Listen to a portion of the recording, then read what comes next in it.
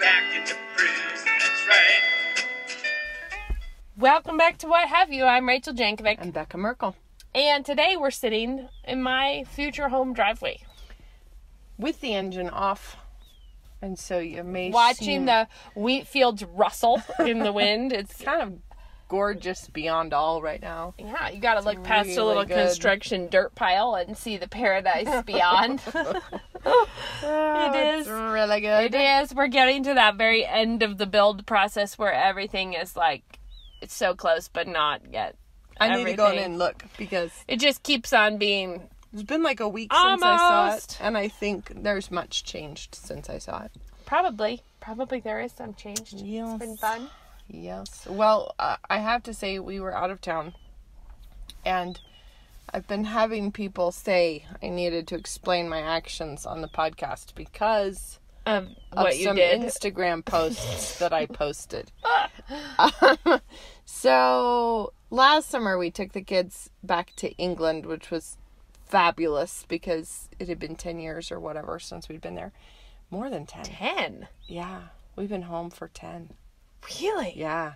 And so anyway, They were little when we moved there and still little when we moved home. And so it was so great to go back and revisit all the old stomping grounds and take them around. And it was such a party. We had such a good time. And then this year we were like, we should see our own state a little bit because, there's a big amount of our state to see. And since it's right here, you don't always make the effort. So we're like, we're going to just do it. And it was short. It was just like 3 days. And we went down to southern Idaho and we decided to go out to see this ghost town called Silver City, which is way out in the Tules. And there's 2 businesses in town still. One is this hotel and one is called Pat's Whatnot Shop. So I think there's about 5 people in town at any given moment. Like actually just in the town. Is the Whatnots just Whatnots or does she carry groceries? No, you can get a Coke. You can get a candy bar and you can get some jewelry, which we did actually. There was some jewelry that was kind of awesome. There was some Whatnots. There's some jewelry that she got from Indians, like local Indians that made jewelry. I would probably like that jewelry. Yeah, it's real good. Why didn't you buy me some? It's real good. And anyway, so it was a true Whatnot shop. And that's all. That's what there is. There are a lot of old remains of this mining town, which had the first electricity in Idaho. It had the first telegraph in Idaho. It was a booming, thriving scene at one time.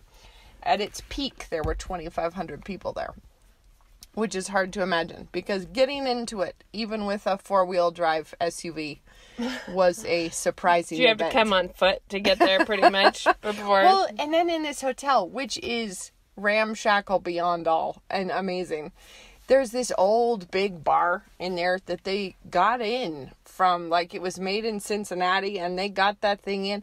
I can't even imagine how, like on a stagecoach with this huge mirror, and it was just really surprising. It is kind of novel. Yeah, and like it's just dirt, and there's this sign like 40 miles. I think it's about 40 miles of dirt.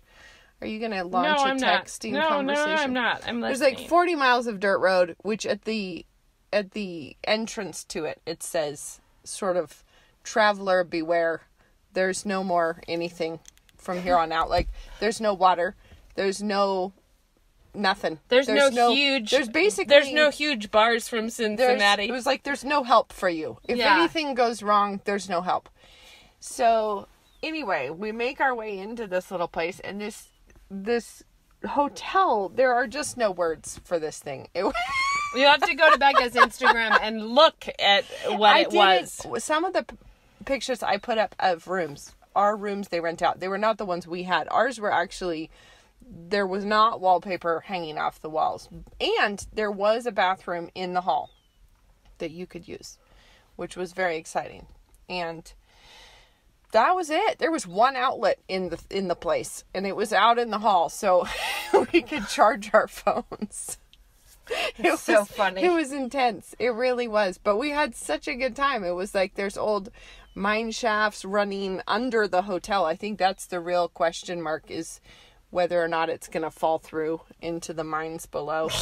It was, and there were tunnels going from, we didn't go in, but running from the old Chinese laundry across the street.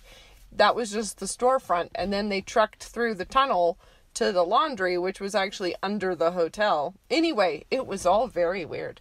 That is weird. Yeah. And it's just, there's a lot of people who come in like on 4-wheelers in the summer. And when I say a lot, I mean like maybe 12. 15, yeah.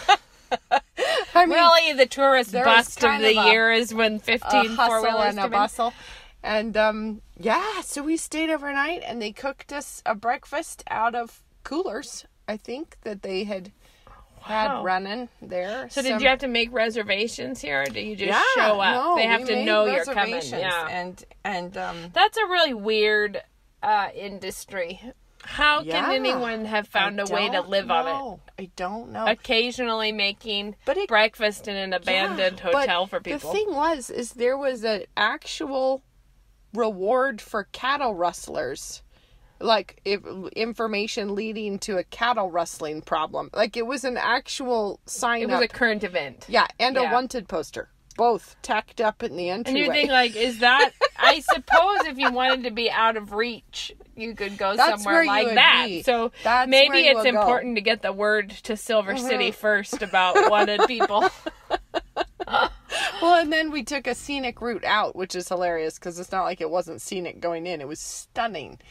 And you're up in the Owyhees, which I had always thought was like a mountain range, but it actually is more like a really high, like uplands. Like you go way up, you go up a mile, and then you're way up at 6,000 something feet. But it's just this scrubby sagebrush, total Louis L'Amour happening up in there.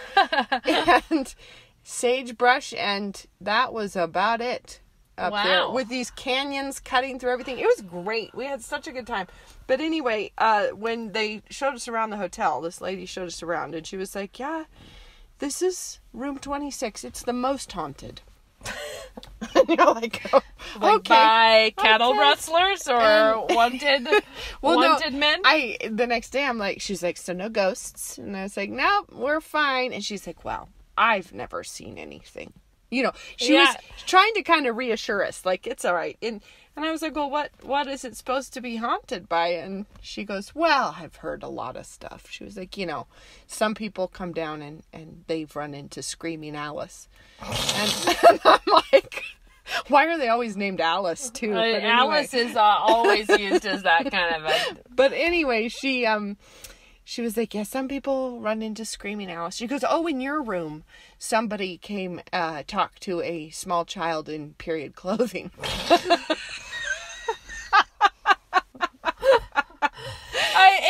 It is interesting because you end up with like, well, what kinds of people go to places like Silver City to spend the night? Becca, right. And all the ghost hunters.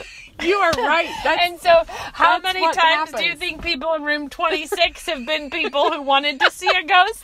Probably every time. Probably most people who spent the night in room 26 were hoping for something creepy. That's probably why they're there. I'm pretty sure it kind of fuels the imagination to go spend the night in Silver City. It definitely could do that. I mean, we went up and looked at the cemetery, which was this strangely beautiful, like, up just slope of a mountain. I don't even know how you would bury people there. It was like a rocky slope, you know, but it just so quiet and so stunning and so remote. And it's like you're looking at the headstone of a guy who died in the Bannock Indian War, you know? Yeah, one time Luke and I stopped in a really little rural town near here.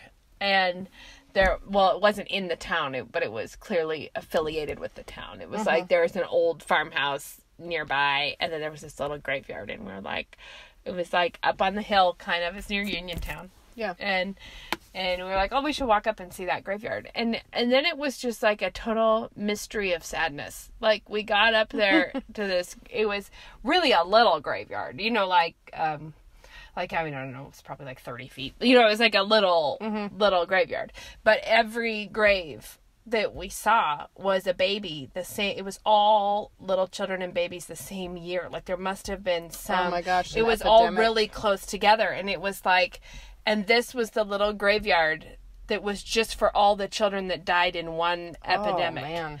And it wasn't even like, I can't remember if there were any adults in there. I don't think it was just like a lot of children. And you think, I don't even know what this is, but I'm pretty sad about it right now. It makes you so grateful for, modern medicine.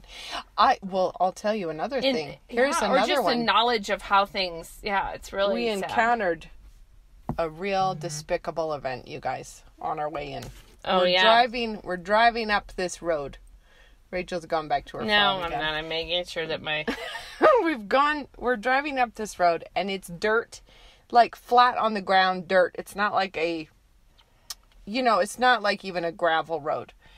And, we're driving along. It's kind of light dirt down there, too. It's kind of weird. It's different than our dirt. And there's these black things all over the road. And I was like, what is that? Is it like a, my engine's off. That's why it's not charging. Does it have to be on to charge it? Mm-hmm. Anyway, I'm like, what are those black things all over the road up there? Are they leaves? But they were like weirdly moving. And, this is it's gross. like, wait a second. And we stop the car.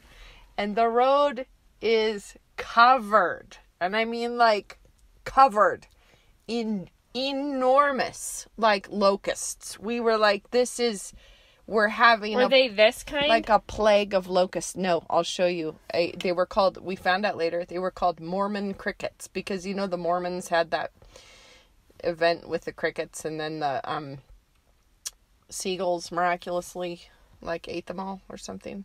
Do you remember that story? Mormon crickets. And these things are like jumbo shrimp. They're like hopping around. It's like if you pictured a black jumbo shrimp leaping about in the road in front of you. This is not nice. I'm looking at pictures now. We took pictures, guys. I'm going to have to post. Yeah. And so that's not good. But they're all over the road. And there's nothing to do but drive over the top, like killing millions as we go. And it was seriously a swath, like maybe 40 miles of just solid crickets.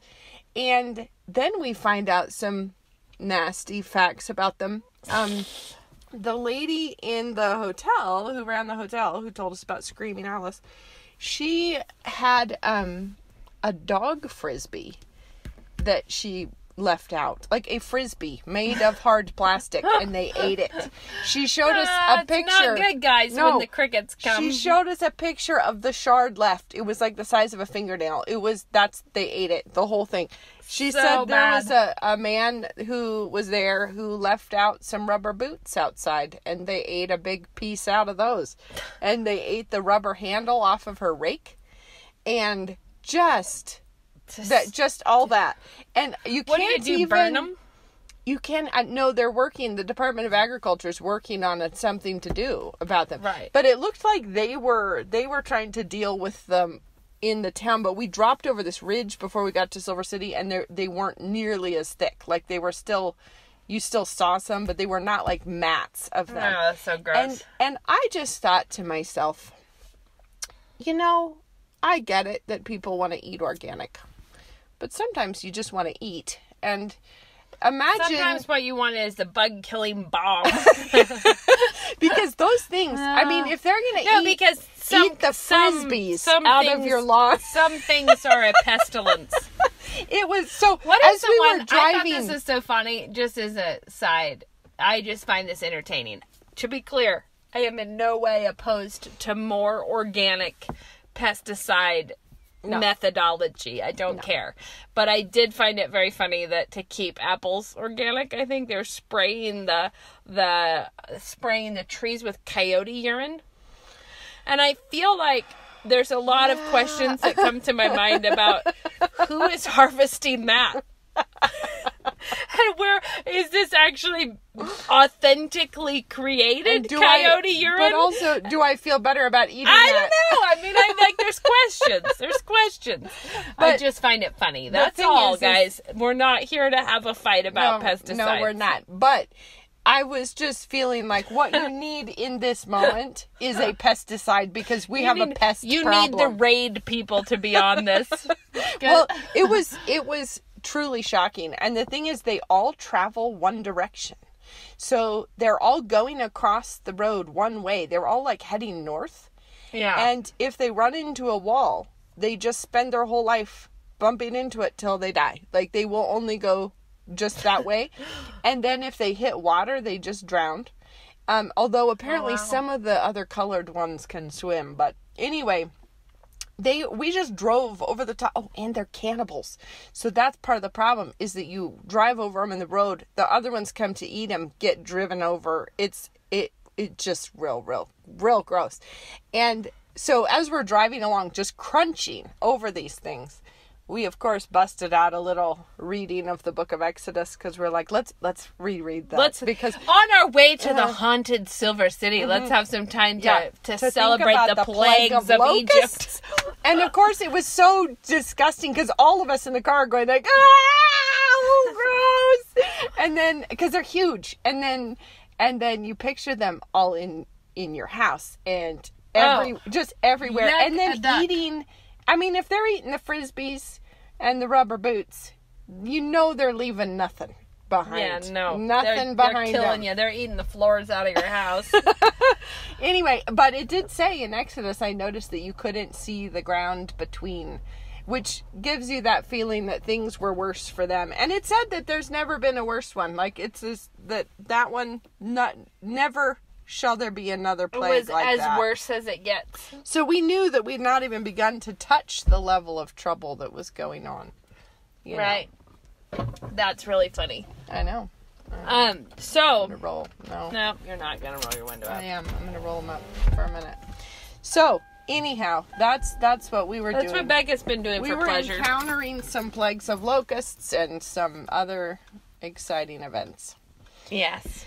So, Becca, we meant to talk about something that was not haunted hotels and locusts. We did. We had something else. What we were going to talk about is sort of why we talk about what we talk about, what we mean by it. You know, like, what's the point well, of we've been getting this? some questions lately. Sometimes we get comments or questions, and sometimes it seems to cluster on a theme where you think, okay, yeah, there's something here that we should talk about. We should touch on. Sometimes they're just random questions, and that's great too. But when there's a theme, so we're not answering a particular one. We're just talking about something that's come up a few times lately. Which, how would you summarize it? It's sort of like... I would say it is kind of like, how is you guys talking about homemaking, domestic riff-raffery have anything to do with the gospel? Well, it's kind of like, why don't you use your platform for good? Right, and if you care about the gospel, why are you talking about weaving? Right. Or if you, or I guess sort of like, aren't there more important things? Don't you? Well, yeah, but not offensively. It's not like, none of these have been snarky questions. It's just, and I think that this is such a big topic because I actually think it ties in with really big theological issues. And that's why to people who share our theology, it feels intuitive and obvious. And to people who have never been around, I would say it's primarily postmillennialism, right? That for people who have not been around postmillennial Christian living, it feels bizarre. It feels sort of like, whoa, you guys are like, why would you think that this is important? Or why?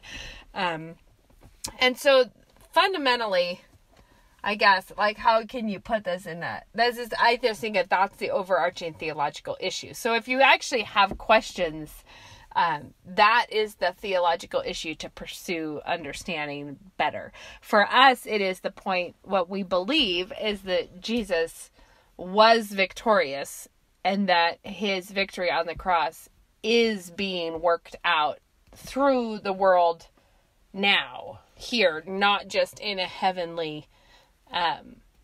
Yeah, so if you were going to do the kind of like uber simplistic Cliff Notes version. Which is what I'm trying to do, and I'm finding it would hard. Yeah, it is. It's hard to just kind of like put it in a nutshell. But we don't think we're living in the end times. Yeah, like So- actually we would see where we are now as still kind of part of the early church. We're kind of the pioneers. You know, we have to conquer this world still. Like, God... And clearly there's a lot left to do. Yeah, and God gave Adam, you know, the creation mandate of like, fill this earth and subdue it. And then man didn't do a good job with that. There was a lot of trouble, you know, as we know. Took a wrong turn right at the beginning. Then you have the second Adam who comes and obeys where the first Adam sinned. And then So it's a turning point before in he all of leaves, history. he gives a command again to his disciples, which is go take the world. Like, go The do Great this. Commission. The Great Commission is go baptize the nations. And so we take And that as every knee shall bow, every tongue confess. Like the earth shall be as full of the knowledge of the Lord as the waters cover the sea. Also, Jesus is at the right hand of his Father until his enemies have been put under his feet. Yeah. And so we Which is believe still that we haven't gotten there yet. There is still much to do. right. So we believe that the work of believers here is living faithfully as he has called us to live, seeking to fulfill the Great Commission and build Christian culture and Christian and honoring God and bringing the earth to know him. You know, and like the thing is it's funny how this feels like totally not connected, but it so is, because we think that Christians need to be building a culture that we hand to our children, who hand to their children, as we gradually are taking like over. leaven in the loaf, Yes. that it continues to grow and multiply and Right, spread. like the mustard seed that is small, but eventually grows to be big. Or the cloud the size of a man's fist. Yeah. Like, and so this is, I think, if you think we're living in the last days, then you have why would you bother building a civilization here? We're about to get raptured out, right? It actually does affect how you live. Actually, I remember Grandpa and Grandma saying they had missionary friends back in the 50s or somewhere in there. you should mention Grandpa and Grandma, who were not post-mill. No, they weren't. But they had friends who thought that they were living in the last days. The tribulation was going to start any time now, so they wouldn't have any kids. It was like, of course we wouldn't do that. Why would we do that right now? So they never had children. The thing is, what you think about this really does affect some pretty mundane details about 100%. Your life. And so if you feel like any minute now everything's going to be gone, then of course, why would you spend time? Then of what value is a beautiful table setting, right? Because so the point that we're making is that not that we think it's a beautiful table setting is the most important thing going, but we believe it's actually a tool for the gospel. So you've got the pre-mill approach, which really believes we're kind of right on the brink. And then you have the mill approach, which is sort of like Christ's kingdom. Yes, it's there, but it's sort of in heaven. And what's happening, spiritual thing happening and not here connected to earth. Is not connected. Like you've got something else going on, which also means the stuff we do right here on, in our lives on this earth isn't connected to Christ's kingdom. Right? Like Christ's kingdom is in the heavenly places. And it creates sort of a otherwhere kind of feeling about your day-to-day life, that it's not the gospel in your daily life with when you're doing the laundry. So it actually this is just the baggage of our earthly existence. Yes, and then to care about the details feels like you're being distracted away like from you're Christ's being kingdom. myopic in some way. You're like getting zoned in on something that doesn't matter. You're getting pulled off track. Yes. Like like focus on the more spiritual things and stop talking about yarn. But But Yeah, because it's sort of like that. Like, look, we have important, yes, Christ's kingdom, but that's all spiritual. It's all Right. It's all this. It's almost platonic, honestly, yeah. because it's like it's like it's everything. weightless. It actually only exists in your journal, where Yeah. you're Or your wrestling, thought life. where you're wrestling with Yeah. your, and it doesn't exist in how you open your home to company, how you make food, how you delight in the beauty of pie. You know, it doesn't. It doesn't. becomes more abstract. It becomes Right. more like doctrinal stuff is where it's at, and this life. And like doctrinal, intellectual thoughts are where it is. Yeah, it's not. But we do believe, and a lot of this, I have to be clear, a lot of this, there's overlaps everywhere. Yeah. With different theologies and people who lean different directions. There's major, so we're not trying to say only our, that no Amill person shares this approach. It's not that. We're just trying simplistic. Yeah. We're just trying to explain our own selves a But little what bit to you believe about, well, as Dad always said, your theology comes at your fingertips. It just does. And if we... This is not good of us to start chewing gum. No, we just both put a piece of gum in. Guys, sorry. I'm going to take it out because I feel like I'm going to start smacking and blobbing around I just here. needed a minty flavor. I could go there. That's why I took it. But then I think this is getting bad. But anyway, I do think that... At least it wasn't sunflower seeds or something. No, that would have been worse. Peanuts. Since theology comes at your fingertips, and what you believe in the abstract actually really matters in the day-to-day. 100%. It You does. might not connect the dots yourself consciously, but it really does matter. So, well, I would say, couldn't you say this is, maybe I'm getting bad here with an analogy, but we believe your theology is a map. It's a beautiful map, but it is meant to get you somewhere. It is meant for the steps you're actually taking right here, right? So like the point of the map is not to hang it on the wall and admire the map. It's to go somewhere. It's to, and so when you say for us, we have this theology, but we actually believe it should be coming out in how we do our daily tasks. And we do think that scripture connects those things for us by calling women to love their homes and love their children and love their husbands, and to embrace that calling is not to sideline women. It is to give them a role in culture building, kingdom building, God honoring, gospel loving people. and of course, there's always multiple ways to do something wrong. So yes, someone could get distracted into, only caring about a beautiful house for the sake of the beautiful house itself. 100%. And people do. People do it all the time. I don't think they usually do it because of their postmillennial vision, but they do it because it can be an idol. We think that this is a tool to build Christ's kingdom, and we think Christ's kingdom needs to be built here on this earth, not up somewhere in a different dimension. Yeah. We actually think Christ's kingdom is here and now, which means I think beauty, which is something that women are particularly good at, beauty draws people, and it draws people to intellectual truths. I remember a teacher one time saying nobody was ever really convinced by an argument. Everyone's convinced by a person.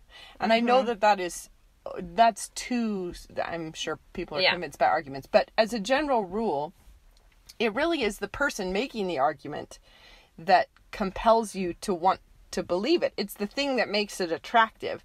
And I think women are especially good at this, and they can use that for the gospel. And it is, it's not like it is a separate category. It really is. And we see things like I understand that if you've never been around this kind of Christianity, you've never seen any of this in action, you're imagining it being some kind of weird hobby central, Pinterest living of like everything, all that matters is the photo shoot or something, and it is not that way. But the thing that I think is so important is that we are trying to reflect God and what He's done for us in our salvation. And so like when people say things like, isn't having a loom a little superfluous? Why would you care about yarn when there are souls going to hell? And the reality is, do I care about my yarn more than I care about souls going to hell? Absolutely not. I don't care more about my yarn. But why does God make sunsets beautiful?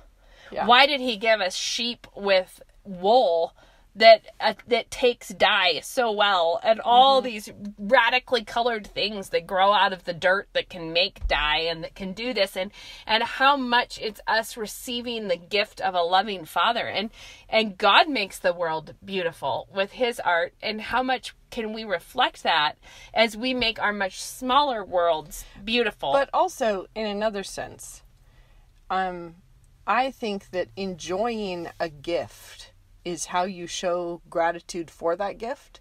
Like, if you gave your husband, like, you gave him some, I don't know, some great birthday gift, which he sort of said, well, I think it's spiritual truths are more important. I think it's more important that our culture is in debt. So I'm going to put this in the closet and not look at it. It's sort of like... sad. That's not how you show gratitude. And it's not how you love the giver. No, and it's not how you thank the giver. It's like God has filled this world with so much potential and so much beauty and so much to discover and so much to do and revel in. And then I have to put right on top of that, the people who love it, and who love it sometimes against their will. Yeah. That it doesn't matter if people don't want to believe in God, they love good food. Yeah. Like, and if your home is a place of beauty and rest and joy and good food, how much more are you declaring a good relationship to the giver of those gifts? Like, you are constantly declaring, and to your own children, you're declaring how we feel about the giver of these gifts. But we also, and we've talked about this before, but gratitude is really the fuel that you should be running on. But I think there's a deeply ingrained sort of, it's like Christianity has a big piece of glass in its foot, sort of, that's stuck way in there, which is we feel like we need to feel guilty. Right. And guilt is the motivator. Guilt should be the thing that drives us. Guilt needs to be always there. Guilt for the gifts. Yeah. Oh, guilt. I know what you're going with this. So basically, like, you should be motivated by guilt in some way. So you kind of have to feel bad about everything. Well, I think what you're trying to say is that a lot of Christians suffer from a guilt addiction. Yeah. Because what they're thinking is, it's guilt that motivates me sharing the gospel with a neighbor. But the reality is, a far more long-lasting motivator is gratitude. The gratitude for what God gave you is what gives you this urge to share it with your neighbor instead of... But gratitude is connected to actually being thankful for the stuff. Like, right. Actually, well, for instance, that husband who didn't care for the gift he got you, is he so excited about that he's going to go tell a neighbor? Nope. He's not going to go tell the neighbor because he's not enjoying the gift he was given. But that joy is so contagious, and it is a thing that people want to know. Why are you like this? How do you all like each other? Why are you always having fun and leaving the lights on in your house? Because that's a thing we kind of laugh about, is rolling the windows again. What we would call a lights out theology. That is like, your house is just like a little bastion of silence with the lights out, the serious angst about the sin in the world and all these problems. Instead of being motivated by joy and gratitude and delight in the things that God has given us, it's trying to be motivated by kind of a hunker down, bunker down, and be thriftier. You can't export what you don't manufacture,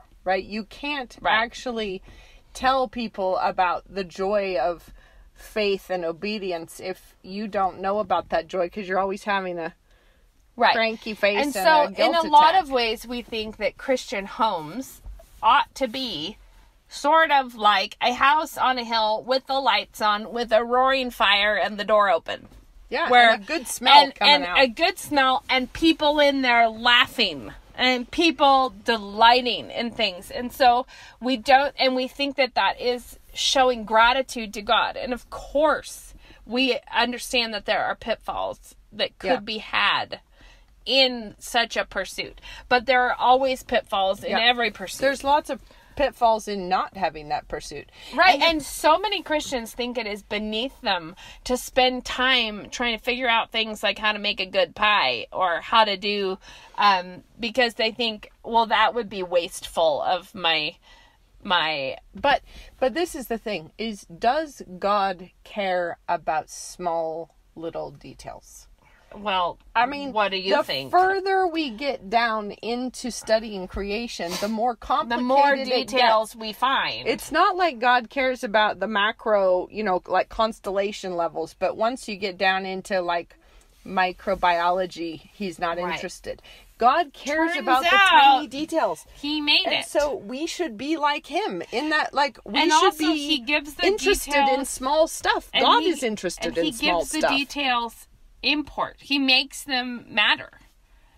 Yeah. So, like, when you're talking about does God care about the little details, well, not only do the little details make a difference in the big picture, like, they actually, I mean, it's not just that they're interesting if you can get one off. They actually contribute to the big picture. Yeah.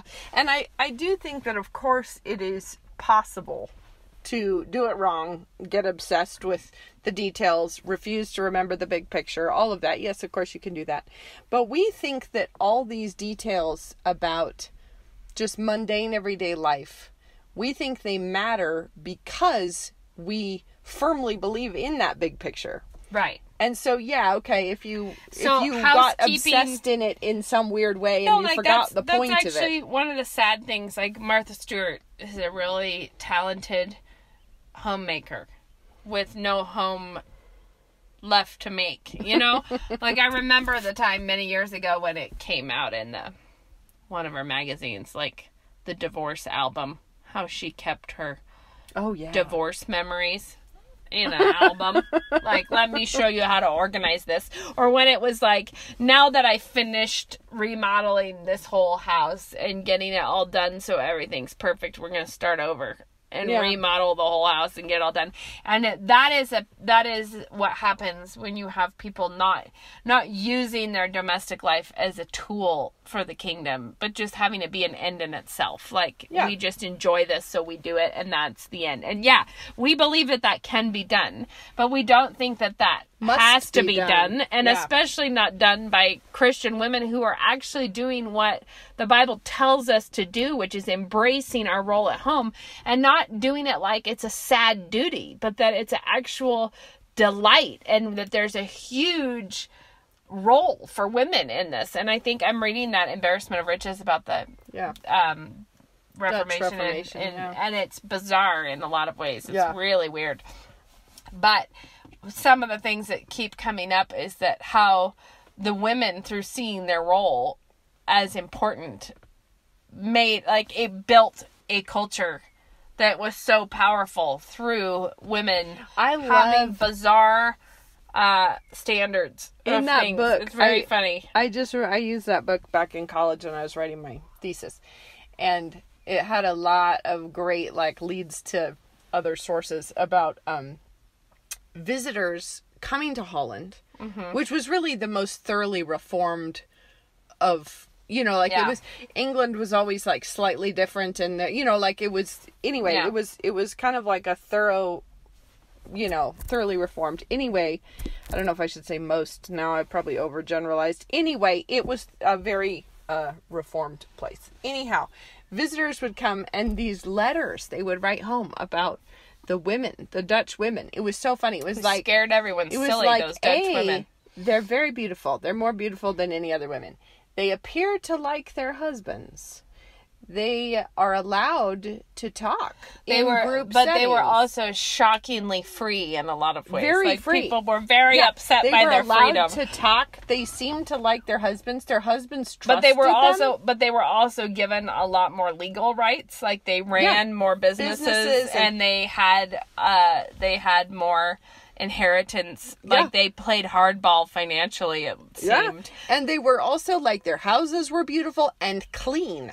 But the cleanliness was, like, almost psychotic. It was very funny. Yeah, because well, it was I don't like, think Holland has changed in that department. And they said that their front doorsteps had to be scrubbed every day. But you have to think, this was an era when, in Open most places, sewage. people were just throwing all of the sewer out into the street. Yeah. And in this world, the Dutch decided to scrub and bubble the whole outside all the time. It was like, we are handling it. But I think this is another thing where you realize your theology actually really matters. Right. And it comes out in details, like clean streets and beautiful women and cheerful women who like their husbands and their children, like them. and they like their children, and they like their job, and they enjoy their homes, and they're so into it.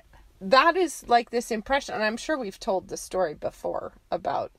Have we been on this subject before on the podcast? Probably, but I don't know what story you're building up to. I just remember like an old lady that we took to church with us one time who was an artist, and she was not saved, very bitter, wasn't speaking to her children, like it was just but sad. She had an eye, she was an artist, you know, like she appreciated beauty and stuff. Anyway, she came to church with us once, and her thing she said afterwards was, I've never seen so many beautiful people.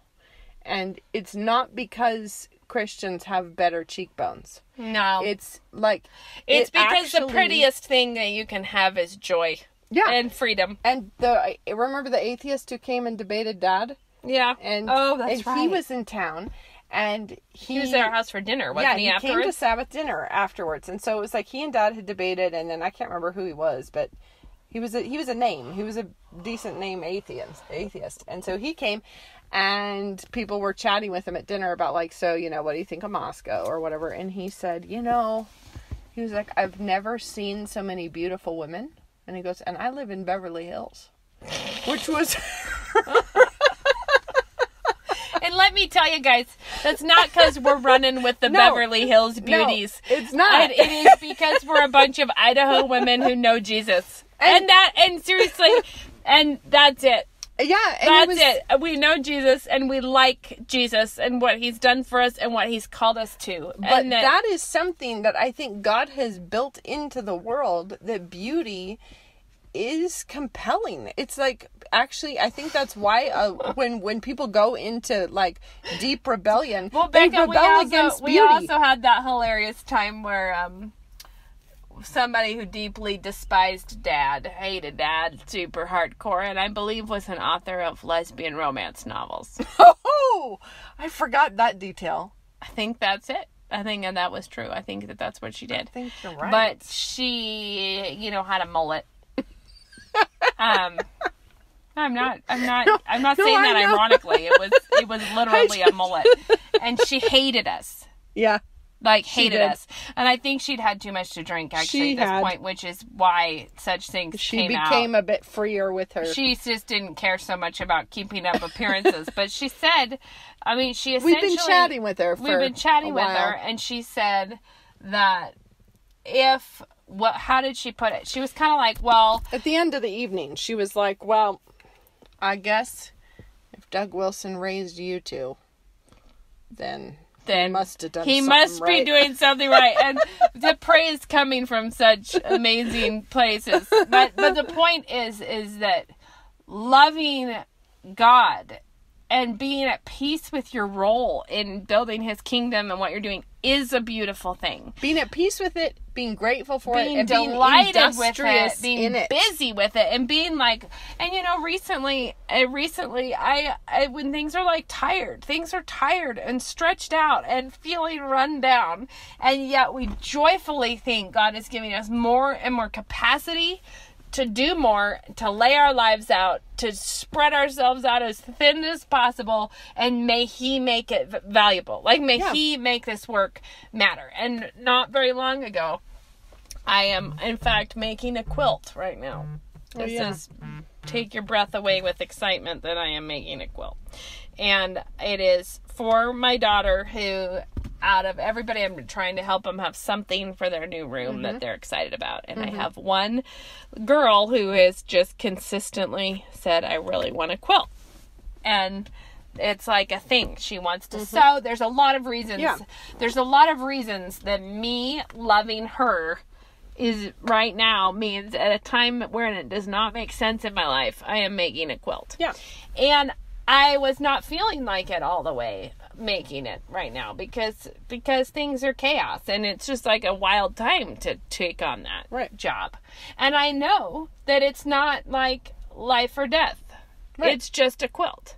But I also know that God gave me all this fabric and he gave me a sewing machine and he gave me a little girl that this will matter to. Yeah. And what do I think God wants from me in that moment? And he wants me to get over myself and make the quilt. And to delight in getting over myself and making the quilt. And also, and giving it freely to her I hope that as you use this for however many years and run it down and mess it up, and that I hope that this always contributes to your knowledge of how God loves you and what the world is like and what it's for and how we delight in each other. To be a permanent, like, you're describing this like really beautiful thing, making the quilt for your daughter and you're moving into the new house and everything. But we actually think it matters, even if, I'm not trying to be depressing about your quilt, even if, something goes terribly wrong in the wash or the dog ate it. Oh, 100%. No. Like, it's not like... You're not being depressing because the way I picked out the pattern for this quilt is I looked through the book to see what block could I sew the fastest. This was how I picked it out. And I was like, listen, how about we just say we'll use the fabric that I have? Like, instead of picking... And so that's what we're doing. And we're randomly... But I just mean, like, we think it matters even if it's the sort of thing that the wind blows away. And if the wind blows it away, the other thing that matters right after that is me laughing about it. Yep. Like, the things that are eternal and valuable is offering it freely to God. Because nothing is permanent. You make a beautiful flower arrangement for the table, it's going to be dead. It'll die. Horrid by Thursday. You're going to make a good meal, everybody eats it. Yeah, and so they keep doing that. You do the thing even though it's transient, because that's what life is, right? It's like, it's love, honestly. Yes. Love is what should be driving this, and it should never be guilt of like, oh no, I haven't shared the gospel enough. No, because what gives you reasons to share the gospel is living a life full speed, joy and gratitude, and what you have in that instance is the gospel overflowing, like in so many different places to talk to people about it. And I feel like if women look, I wrote a book on the subject. Read Becca's book.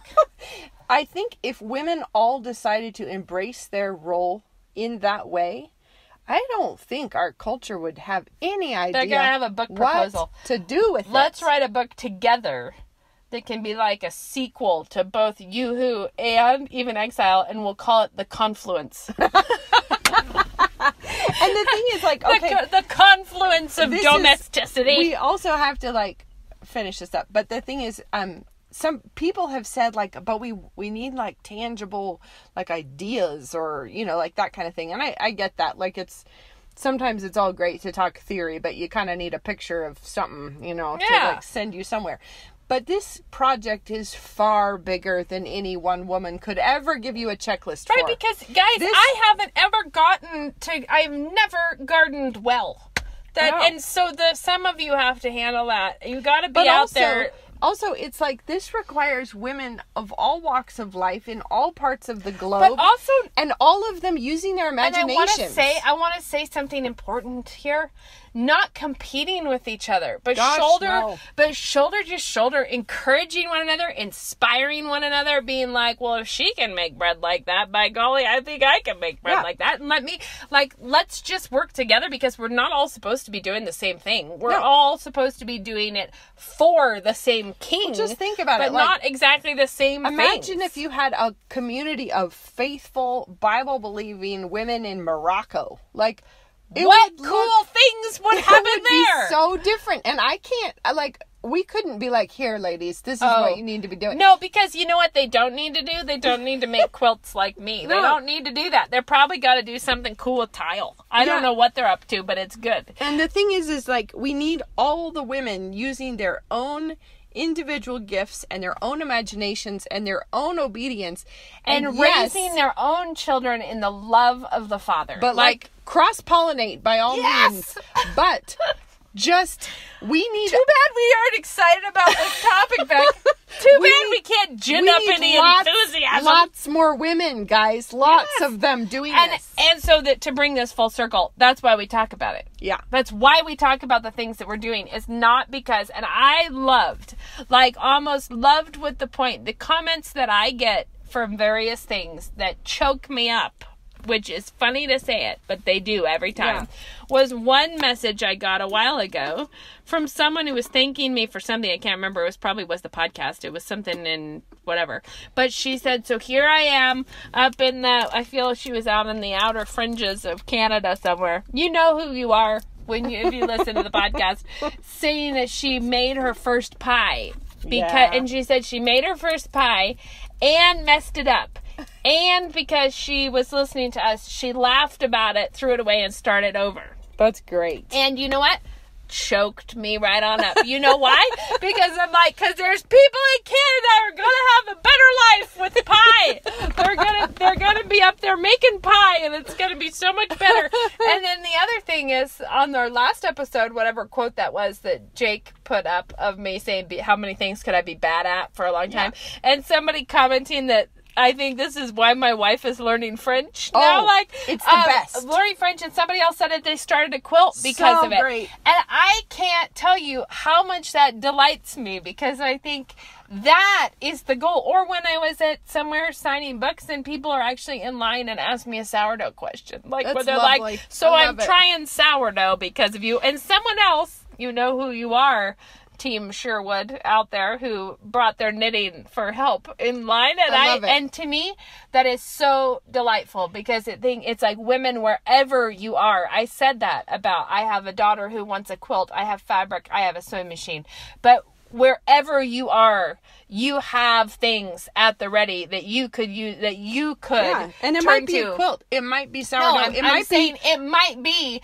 look, here it might be I am a different language. That's awesome. We don't know, but the point is, there are ingredients and components at your hands, at your fingertips, that have been given to you that you could glorify God by enjoying, by diligently working to learn something, by thinking, like Chesterton said, anything worth doing is worth doing badly. Yep. It's worth learning. It's worth the struggle of learning. And so it's worth trying to make pies and trying to make things. I hate to bring it to the Iliad, but I'm gonna.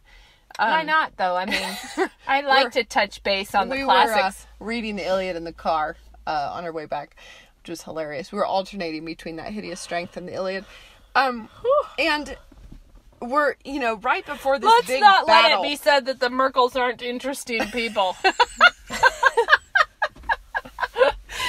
likes to establish her street cred as the odd one.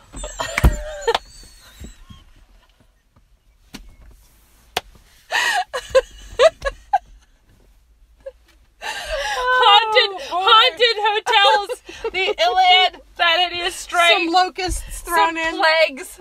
Yeah. But anyway, so we're reading the Iliad, and you've got before the battle, it's this big battle is coming, and Agamemnon is moving through the ranks, and he is getting everybody ready to get out there and do it and win glory and do it, and he's just working his way through the ranks, and some people he's sort of trash talking, and other people he's encouraging, and it's this whole thing.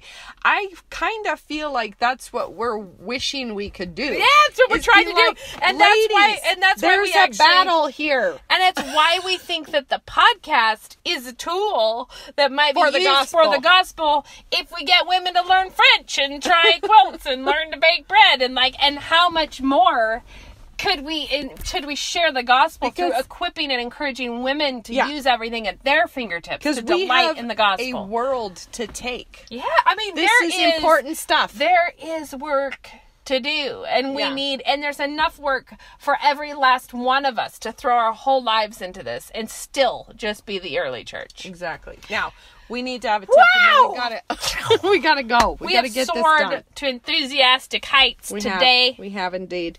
Okay, I want to say something real fast. True for single women also.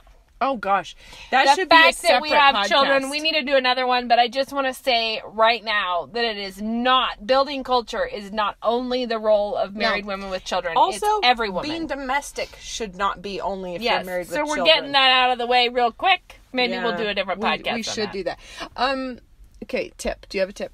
I have a tip. I probably have a tip. You do yours first. Okay, guys, the 4th of July is tomorrow. And we all know what that means. Corn on the cob. Corn on the cob. And pie. And pie. And homemade ice cream.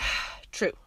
I'm bringing Has a lot some of pie, meanings. and I'm bringing the corn on the cob to the thing tomorrow. Now, I don't know if we're going to get this posted before tomorrow, but either way, it's good for the summer. And I've said this before, but I'm reminding you because you probably forgot. Cooler corn is amazing because you can do corn on the cob for all the masses that you need. So you get as many shucked ears of corn as you need. So do all the shucking. No, make your children do all the shucking. Anyway, put them all in the cooler. Boil a big pot of water, like a stock pot of water. And then pour it over the corn and shut the lid. And then take it to wherever you're going. It'll be perfect by the time you get there. It's like 30 minutes, maybe, that it... And it stays hot another the technique. rest of the night. It stays hot. You can just keep going and getting another hot ear of corn out of the cooler. It's real good. Yeah, another component that we can to say for the 4th of July is to cut your watermelon into sticks of watermelon that are much easier to eat when you cut In it. a triangle. Yeah, like when you cut it into you slice it and then you cut it into like where it has a square of rind at the bottom and then a pillar of watermelon. Yeah, that is a good tip. Then it's easier to fit on your plate in an orderly fashion. And it, And the other tip is make a throwing it out pie. there. Even if you've never made one in your If life. you never made make a pie, one. actually, we gotta think. Let's think right now. We just gotta tell everyone to share it. Tag us in your pie pictures. Oh, that'd be fun. Tag us in your pictures of your 4th of July pie time. And I guess if they tag us, then we'll see it, right? We don't Awesome. need a hashtag. No, just tag us. Hashtag That'll be spread the great. gospel. All right. Thank you all for coming and Have a listening lovely to our week. impassioned time. Bye-bye.